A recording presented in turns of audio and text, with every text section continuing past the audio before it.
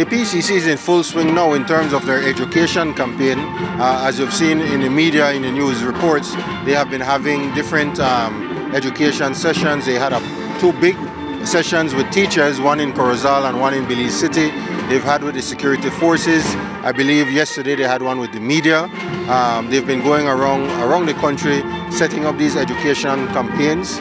They've also met with the different district association of village councils in order to set up meetings in the different villages as well. So it's in full swing.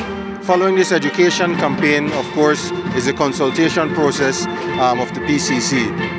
That's when Belizeans will have the opportunity to really take part in how they want to see the Constitution written, how they want to see their country governed. And I think that is a critical exercise that this PCC is actually doing.